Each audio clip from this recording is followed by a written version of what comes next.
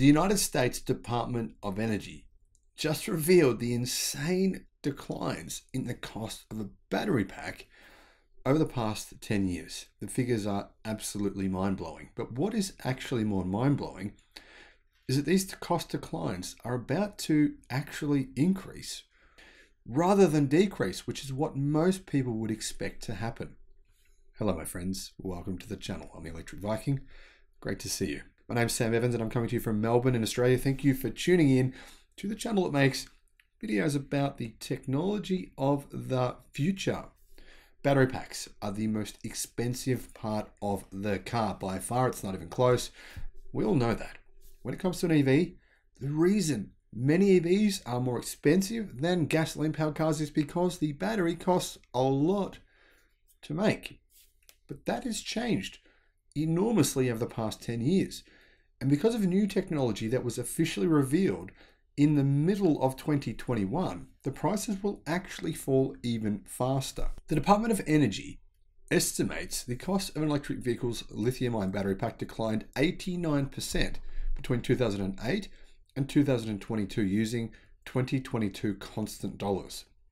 The 2022 estimate is $153 per kilowatt hour on a usable energy basis for production at scale of at least 100,000 units per year. That compares to a ridiculous and incredibly expensive $1,355 per kilowatt hour in 2008. What a difference. $153 versus $1,355. The decline in cost, the US Department of Energy says, is due to improvements in battery technologies and chemistries and an increase in manufacturing volume. This is just the tip of the iceberg though. These price cost declines will continue to accelerate.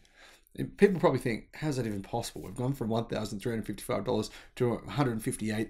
How can it go down even further? But it can, and it most certainly will. As the world continues to invest money at an ever accelerating pace into electric battery technology, while the costs continue to decline. And now China has some competition. They've got automakers, they've got battery makers in South Korea and Europe and North America making more batteries and investing more money into new technology. A wave of new planned electric vehicle battery plants will increase North America's battery manufacturing capacity from only 55 gigawatt hours per year in 2021. 1,000 plus gigawatt hours per year by 2030. That's an increase of 20 times 2021's output. 20 times more. But that is only the factories that have been announced so far. Between now and the end of 2026, I'm sure there's going to be several other factories announced and built. Most of the announced battery plant projects are scheduled to begin production between 2024 and 2030. And this production capacity will be capable of supporting around 13 million electric vehicles per year. That's nearly enough to electrify every single car being sold in the United States on an annual basis.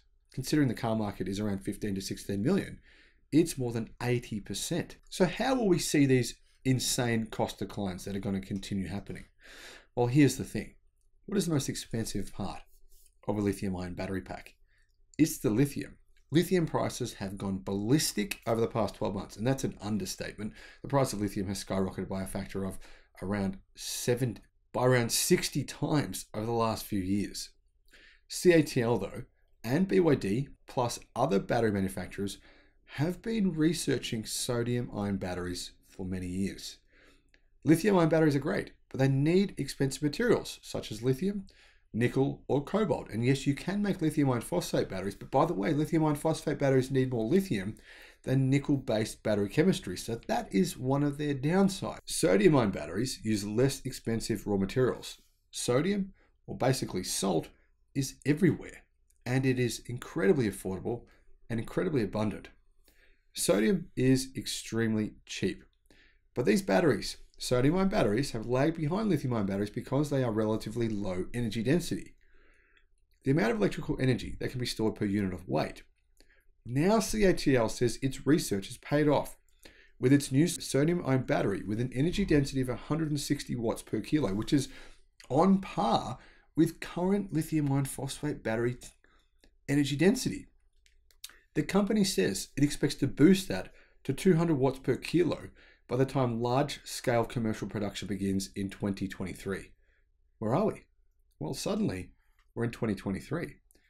And CATL says that this year it will actually have sodium-ion batteries going into energy storage projects and electric cars. And to put that into perspective, the LFP battery cells that Tesla currently use in the standard range Model 3 produced in China have around 200 watts per kilo in energy density. Therefore, that would mean that based on what CATL has said, this year, their sodium-ion batteries, which cost around 30% less than the world's cheapest batteries right now, lithium iron phosphate, will have the same energy density by the end of this year. One of the great things about sodium-ion batteries as well is that they have excellent low temperature performance. At minus 20 degrees Celsius, sodium-ion batteries have a capacity retention rate of more than 90%. That is significantly better than any lithium battery technology currently commercialized in electric cars. The other big advantages of these packs from CATL and potentially from BYD as well is that they have system integration efficiency of 80%. That's the weight or volume of cells versus weight or volume of the battery pack. According to Chinese media sources, we can expect the first generation cells to cost $77 per kilowatt hour. With volume production, that figure could drop to below $40 per kilowatt hour, meaning battery cells would be approximately 1/4 of the price that the US Department of Energy is saying they fell to in 2022.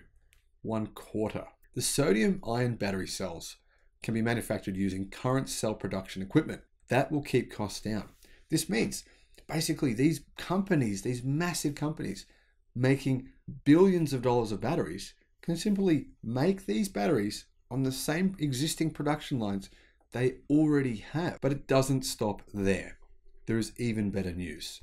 CATL said it has developed new battery management systems that will integrate lithium and sodium batteries in the same battery packs. That means manufacturers can create hybrid battery packs tailored to meet the needs of drivers in various climates, or depends on the size. It could be for different size cars, different models of cars, etc. Here's an example. You might use more sodium cells in a car built for northern North America, so the northern parts of North America or Canada, than you would otherwise use in, say, Mexico or the southern parts of the United States. The other thing you could do, more sodium cells in a battery pack can mean that cars can utilize more electricity from regenerative braking on colder days. CATL says, in terms of battery system innovation, we have made another breakthrough in battery system integration and developed an AB battery system solution, which is to mix and match sodium-ion batteries and lithium-ion batteries in a certain proportion and integrate them into one battery system and control the different battery systems through the BMS precision algorithm.